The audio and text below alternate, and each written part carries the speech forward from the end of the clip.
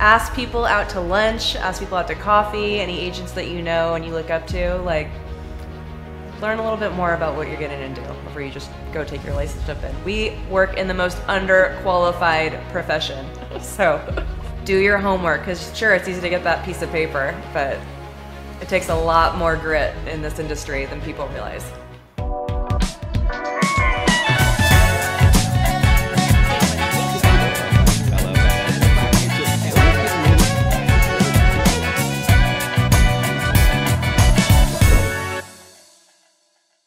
Welcome to an episode of Real Estate vs. Technology. I'm your host, Norman Kinsey. Thanks to Liftoff Agent for sponsoring the show. If you haven't done so, like, subscribe, notification bell.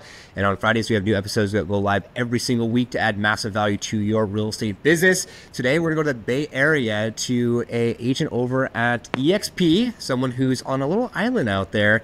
And he's a mommy as well and absolutely crushing it. We're going to get into some technology, going to get into how can we be more supportive for one another in this crazy industry? And let's go ahead and change the angle here and bring on our guests. Let's do this. We have the one and only Lauren on the show. Laura. So welcome to Real Estate vs. Laura on the show. Welcome to Real Estate vs. Tech. It's funny, right before we got started, I was just like, dang it. As soon as I had the pressure on, it's like, and I'm introing, it's like, dang it. Like, all right. Thank you, Dan. Appreciate you.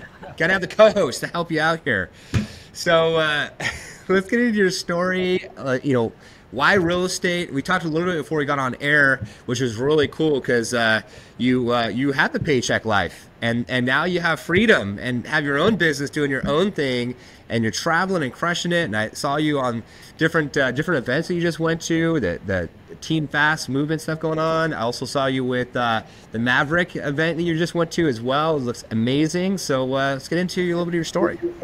Yeah, so started out in the industry in 2018. I'd been a stay-at-home mom for about a year and a half, and I had a girlfriend who's a top producer here in the Bay Area, and she's like, hey, I need an assistant. Come work for me about 10 hours a week. So I'm like, okay, I'll get out of the house.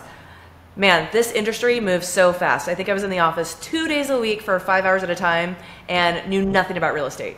I liked looking at houses. I liked the pretty magazines, design, but I knew nothing about the back end of the business and the lingo and how all of this worked. Clearly 10 hours a week wasn't enough to be able to keep up with the fast pace, right? So we moved into 20 hours, got the kid into preschool. I went full time. And then 2020, January, my boss says, hey, I want to pay for you to go get your license and become my licensed assistant. Great. So all of a sudden COVID hits and testing centers get closed down.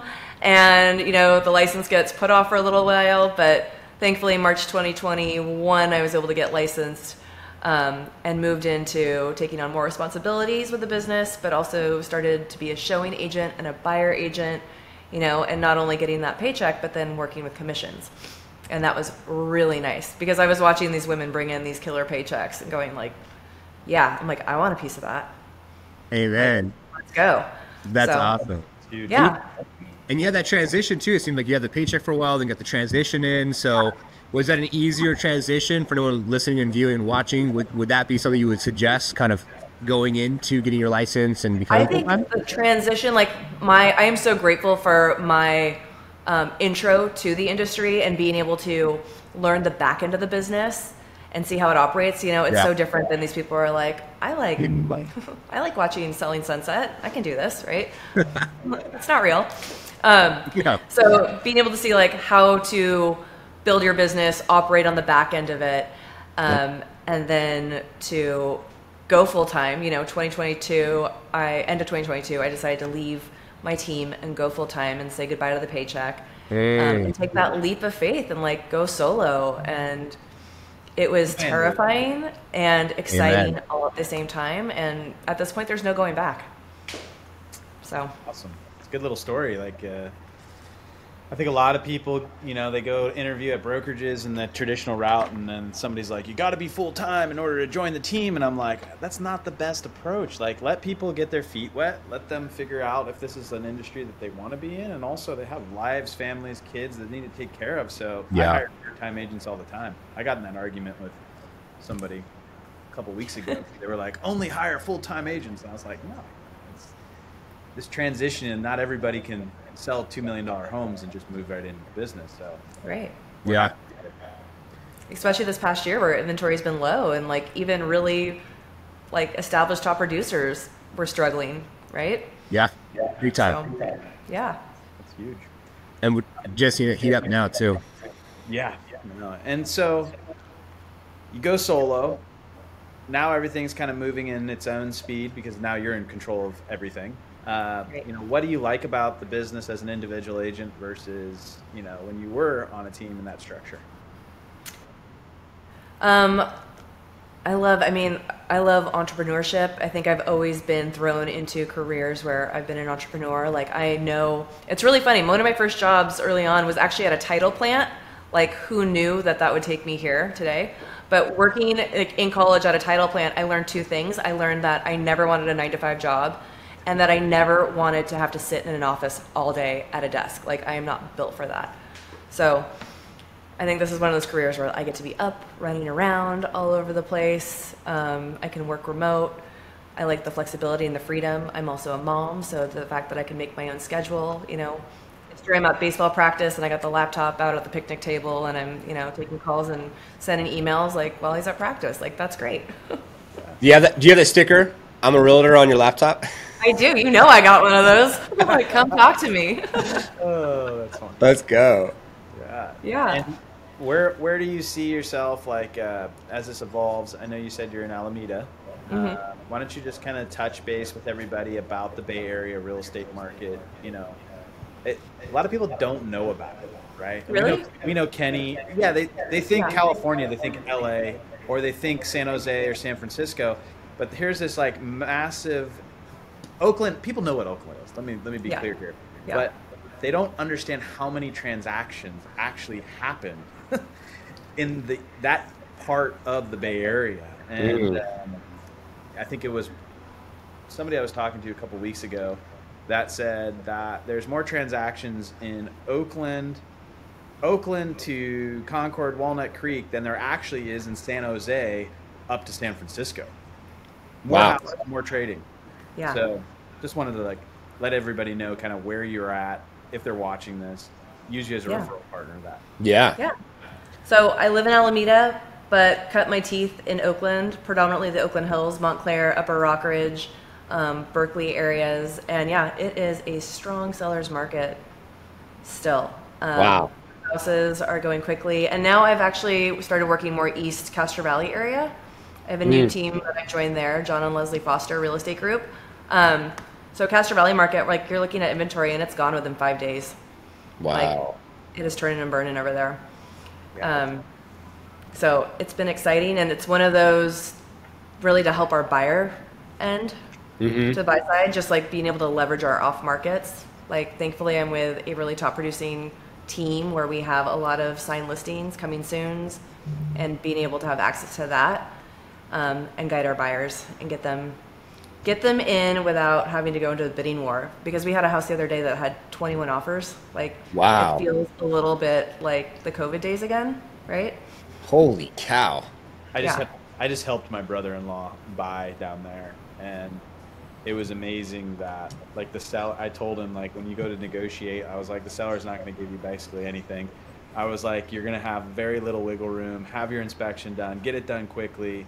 We ended up actually making a pretty good concession on the inspections. It wasn't anything crazy. There was a roof that needed to be done.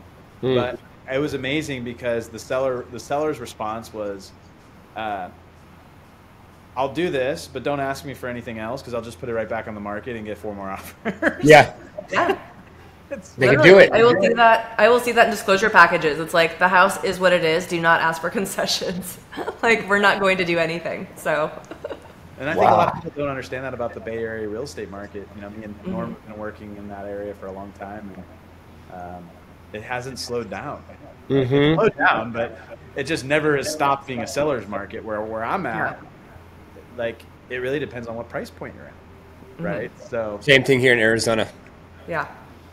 I feel like we hit a little Q4 last year. It slowed down and it got a little bit scary. When interest rates went up to 8%, and one of my listings, it was the first offer that came in. It was so low-balled. Wow. And I'm wow, it felt like it switched overnight. but now the interest rates came down a little bit, so we're right back in that strong seller's market. Wow. Yeah, it's amazing. So curious, going from kind of Bay Area market, what kind of market is in the Bay Area? Of course, links are down below. Go give her a follow. But let's get into like tech stack, what you're using, CRM, organization. What are you doing with that process to keep yourself moving forward, keep yourself organized? Yeah, so this is actually a funny story too, because I came from Compass, right? And my team, as Compass got up to speed, we were able to take all of our systems and move them over to the Compass platform. So I learned how to operate my entire business out of this one app and this one little box, right? It was great. So then leaving that and going like, oh my God, like I need a Real Scout, and at that time my team was using Chime, all the different platforms that I needed to have to run my business. And I'm like, is this what regular agents do? Like you guys have done this whole time? I was so ignorant to it. I'm like, wow. But thank God I have had Follow-Up Boss come into my life. That's good. I'm such a huge fan because I need all the help in the world with like the automations and the follow-up. So yeah, there's a lot, right? And all the stuff that agents can keep in the back of their mind and try to remember or write down and notes is like everything could just be in a CRM system. Go to the name, look at the notes, look at what's going on. We actually had Dan on the show, Dan Corcoran, thanks to our co-host Dan. We had the CEO Follow Boss, which is awesome. And check them out for the viewers and listeners out there. Are you, in terms of lead generation, is the team providing most of the lead generation opportunities, or are you running your own set of, micro stack of lead gen? Right, so it's a combination of both. So I came from a team that was established where we had a really nice sphere that we were nurturing, and then we had a lot of referrals, and we would also do farming. So I was able to take that, like I still have my own sphere, and I do farming in the area where I grew up, and I've gotten a couple listings from that, so that's been nice. I like doing neighborhood events for people. I partner with a lender, Sean Herrero, shout out to him. Let's go. So it's great to I'm a relationship person. I hate cold calling. That is one thing too. I noticed like when I left my team, I was like, I've never had to door knock or cold call in my life. Like, what is this? And then going into 2023, that was like everybody's formula, right? So now I've partnered with John and Leslie Foster Real Estate Group, and we actually are on Zillow Flex for the buy side and the sell side. So I now have learned how to work with Zillow Flex. We've partnered with them, and that's a whole animal in its own. You need Follow-Up Boss. You have to. Yeah, I couldn't do it without Follow-Up Boss. But it's exciting and it's fun because you never know what's going to be on the other end of that line, coming through. Like, I got my first mobile home call. Really? I've never sold a mobile home, but guess what? I'm going to go figure out how to do it, and I'm going to help this person. I know all about them. Just go me a call. Yeah. Great. I will. I've flipped a few myself too. Okay. Funny that you bring this up because I like to go on a little bit of side tangents here. So yesterday I was on a phone call with somebody, and I call myself an equal opportunity agent. I don't care if I'm selling or buying a mobile home or a $5 million farm, whatever it is. But I told somebody, I said, manufactured homes are actually one of the most complicated transactions that you could possibly do. They're extremely low commission, so you either want to really help people or you're going to get a bunch of agents that don't want to deal with you. Mm-hmm. And it's because there's a property management aspect of park approval combined with a sale, and there's a bunch of contingencies, but also when you add financing on top, if it's pre-HUD versus post-HUD, it has all of these different parameters that you need to understand. And the guy was just like, I'm so glad I called you because he's like, I literally reached out to 5, 6, 7 agents and they just never called me back. Yeah. So there's just a little bit of tip to anybody out there. Not saying that you need to just market to mobile homes, but help people because they're starting to see it like a trend in the industry where people are like, oh, the commission's so low, I'm not going to touch it. I don't like that. So, yeah. 100%. Yeah, it's definitely a process for sure. And I'm curious, going into Follow Boss and the leads that you're getting in, what does that look like for you as far as like the follow-up procedure and process? And like how many, like break it down, like how many touches? Is it like the first call, they're ready to go, sign here? Or is it like 4, 5, 6 calls, building the relation? Because they don't know and like and trust you. Like that's the thing I think that like is a different subject matter in passive prospecting, social media, YouTube content, where someone's like, all right, I already want to work with Lauren. Like this is, all right, Laura, this is already what I want to do, compared to, picking up the phone, talking to someone with that program. So what does it look like? Kind of give us an idea for the viewers and listeners that want to join a team and potentially have that opportunity with Zillow Flex. Yeah, so in that first initial phone call, the motivation is to book that appointment, right? Let's get face-to-face so that we can. ALM. You do the ALM. But it's like, let's get face-to-face so that I can build that relationship and I can focus on your pain points and build that rapport, get that connection, you know, get them, hey, let's look at the house, and after, like, let's sit down to coffee and, like, go over the buying process. Okay. Got it. And then it's a lot of nurturing. So far, you know, that's newer too. I joined this team in January, so this is just, I've been through Q1 of it. So it's still newer, but yeah, it's a lot of nurturing. And, you know, if they don't want to write on that first house, you know, it usually takes 7 or 8 houses to see before somebody wants to make an offer. Yeah. So it's a little bit aggressive. It's like calling them 7 days in a row, trying to check in and get a hold of them, and a lot of texting. And where are you at? What's going on? How's lunch? Yep. But there are people on my team that are just badasses and have been really successful with closing transactions. So I see that it works. Yeah. It works. I got a $70,000 a month happening right now because of Zillow. Nice. And in my market, that's a lot. That's like a ton of transactions. But I wanted to touch on that really quick, is that, like, that touch point, right? I teach my agents on my team an 8-touch, 8-day. Basically, it's like call, text, email, follow. You know, we're doing 8 touches, 8 days. Some days it might be a triple threat of call, text, email, but in the end of it, there's 8 touches, 8 days, and then we switch them to a nurture sequence, which is basically a call every like 7 to 10 days, which is 3 touches a month, and then it switches to once a month, then it switches to quarterly, then biannually, then annually, and like, so what I wanted to share about Zillow Leads is make sure you understand your drip sequence and what you're following up, because what I've seen, this is an observation I've made over the last 3 years studying and spending a ton of money on Zillow, is that a lot of your transactions, if you don't stay in Zillow long enough, you'll never get the ROI. Number 2 is, once you've got through your 8 touches or 7 touches, 7 days, make sure you have a killer drip. That was missing from my business for so long. I ended up paying this guy $1,000 to go through my CRM and create drip campaigns for everything, but lead specific for Zillow. Then those started to kick in about 3 months ago. I've closed 4 transactions because people were like, yeah, interest rates when I originally called sucked, so I was just avoiding agents. But now I'm getting people, literally, I'll go to a showing, I've never met this person, have no clue, it just says tag Zillow. They want to go see a house, and it's like they know me. They're like, oh, Dan, thanks for meeting us out here. I'm like, hell are these people? Yeah. So I just wanted to share that with everybody, because you spend all this money on lead gen, you call them and do all the hustle to get them, but then like your nurture back end sequence is just miserable. So follow boss. I digress.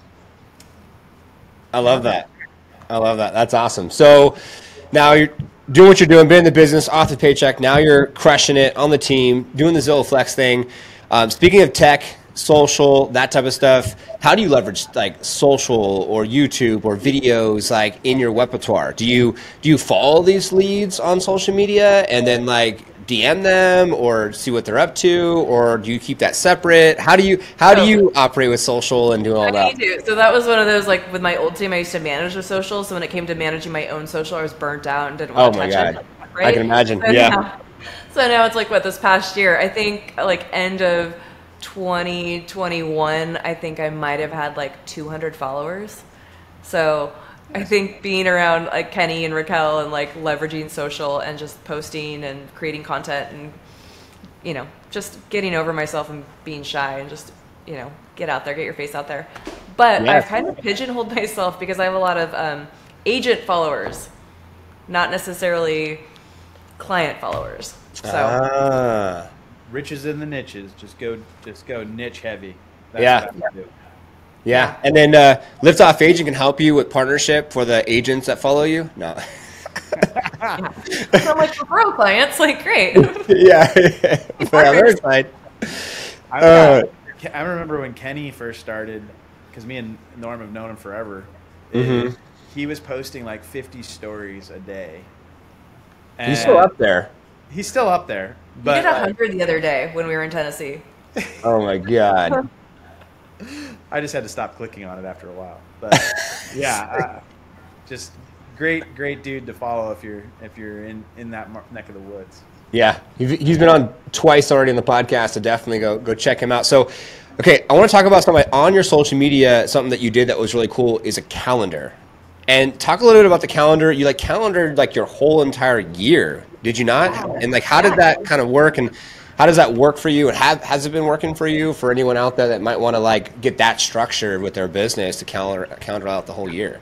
It's been great. So it's Jesse Itzler. It's his big ass calendar. And Yeah. it started coming into my IG feed last year, and finally decided to pull the trigger because I'm also a very visual person. Like I want to see the goals in front of my face, not just in my computer. Yeah. So to be able to like really sit down, like I knew my conferences that I wanted to hit. You know the kids. I have a son, so it's like I know what his vacations are going to be. Like just build out the year. I'm also. It's really easy to plan out like the month, right? Or the quarter, but the whole year, I was like, let's do this. Let's see if this works. So it's been great to see the visual. And then put in, like I was telling Norman earlier, I'm also putting in my work tasks. So it's like I'm putting in all my open houses and all of my showings in that calendar as well. So I can see like the needle movers for my business and how much time that I'm spending in my business, as well as like the quality time with family. And the adventures, like the things that make you excited, right? And like the part of why we're doing what we do, and to be able to celebrate those wins, because we work really hard. Like we deserve to take some time for ourselves and enjoy it. Yes. Got to have those vacations. Got to have those times off. I can imagine looking at the calendar. You're like, all right, shit, I got this event for my kids, and I got this. Yeah, no, it's crazy. It's like, next week is spring break, so it's like I know it's going to be really hard to get as much done as I want to get done. So like this week, it's like, all right, we're head down, we're grinding this week. And like if you we're don't gonna prepare. Yeah, and if you don't put it on your calendar, it will get booked over. Like Yes. I have tried to keep my Saturdays and Sundays free for the last three months straight, and every Saturday there's a 10 a.m. meeting, and then there's a 3 o'clock on Sunday, and it's like, why didn't I just block it out? I sent my Calendly link out. Somebody booked it. I'm an idiot. So, yeah, you're 100% correct. Like, make sure you live and die by that calendar. You have to. Like, if it's not on the calendar, it doesn't exist for me. Yeah. Preach that. Viewers and listeners out there, listen up. Like, there's so many agents that don't do that. They don't live and die with their calendars, or even on the Liftoff agent side, like they don't show up to meetings or what have you. And it's just like, was it not on your? They don't check it off. Anyone out there, like you get a calendar invite, check it off, yes. So then it goes on your calendar. It doesn't matter what system you use. Yes, it sends you a text. It sends you all the reminders. You don't have to do anything. But so many people are just like, kind of like whatever. I'm so OCD, so it's like, it's a pet peeve of mine when people don't. Like, Me too. when you're not organized. Like, how do you function in this industry? And I think we should touch on this real quick. The transaction management timeline of having inspection deadlines and saved my ass. Earnest money deposits, like everything is on there. I don't have to push yes. It's just still there, it's floating, right? Yep. And I think those roadblocks is what every real estate agent needs, is because once you get to that more than 2 transactions a month, it is very, very hard to keep in sequence. And if you don't have a TC, like you need to be like on that calendar, everything, showings, free time, all of that. And I think that's been, just want to say this last thing. Every time I talk to a real estate agent that I'm going to either recruit or they're coming to Real Broker or something along those lines, and I ask them what the production is. I ask them, hey, like we're on a Zoom right now or at Google, let me see your calendar. That's the first thing I do. So intimate. Ooh. Just open that hood up. You see calendar, and I know why. They only do 1 to 2 deals. They're disorganized. There's no prospecting time. There's no Friday follow-up to past clients. There's no Tuesday transaction follow-up to all your deals that you have in contract. There's no roadblocks for transaction deadlines. There's no family time on there. There's no exercise time in there. There's nothing. You are a blank slate with no directive. Yeah. And I think that's super important. That shares a lot about you, is making sure that if I was a client, buyer, seller, investor, and I was like, hey, I'm going to interview 4 agents, but Laura tells me she's the most organized, who do you think I'm going to hire? Laura. I hope so. So I want to share. Yes, please. Agents don't understand that is client perception as well.